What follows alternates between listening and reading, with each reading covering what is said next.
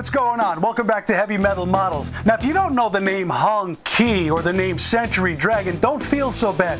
HongQi was China's first luxury car maker. The name means red flag. Century Dragon is also a Chinese company, but they make really high-end, really fine scale models. Well, the good news is that Century Dragon has sent along a model of a HongQi Limousine. It's the CA72, one of the most honored and respected cars in the history of China. Makes for a really great model car. I think you're going to like it. Check it out.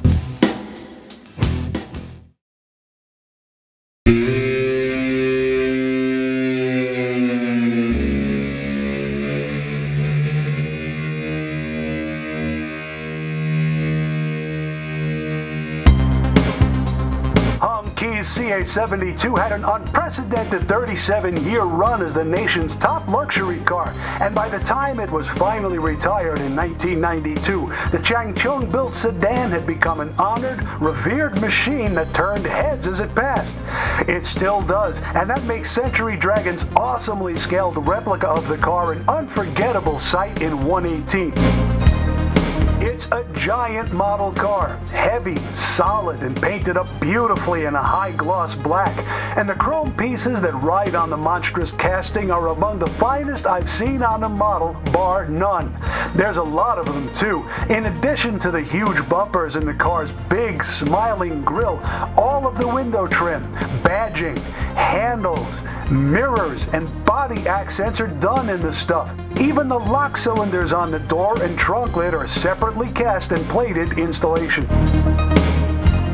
All four doors open, as do the hood and trunk, and the car's got steerable wheels and a spring-loaded suspension.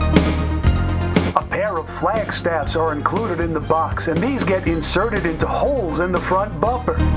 Under the hood, the Chrysler V8, painted in an attractive silver blue with yellow valve covers and air cleaner, is fully wired and plumbed.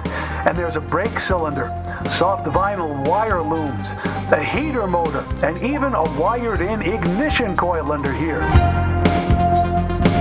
The doors open on neat little slide hinges to reveal an opulent interior done in faux wood grain, dove gray, and bright red carpet. The seats look comfy and almost big enough to sit in, and the carpeted footrests and tassels hanging in the back to make exiting the car easier join a confoundingly pristine and believable wood-look dashboard with clear-faced gauges. Yes, those are 3 pedals under the dash. The car was shifted via a 3 on the tree. There's more red carpet in the capacious trunk and a removable spare that's been replicated to its stud holes. The car's plastic chassis is cleanly cast and accented with a separate painted exhaust that's complete to its clamps, hangers, and resonators.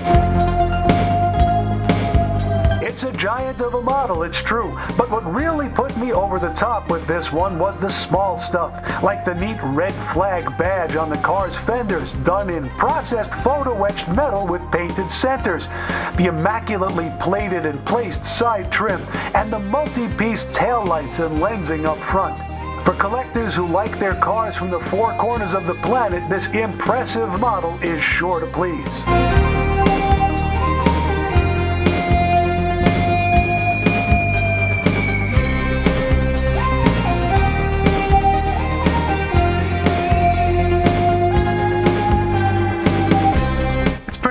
Isn't it? It's like a big living room on wheels. Now, that's the kind of model that when somebody comes into the collection, they go, what the heck is that thing? Just the story behind it. Really kind of a neat thing. It's a giant model car. Looks great up on the shelf next to your American or European luxury cars. And for a guy like me who likes that occasionally offbeat piece, something a little bit different, it's just the right fit. Really a beautiful, beautiful car. I give it 4 Henrys. Really something else, right from the box to putting it up on the shelf, everything about it.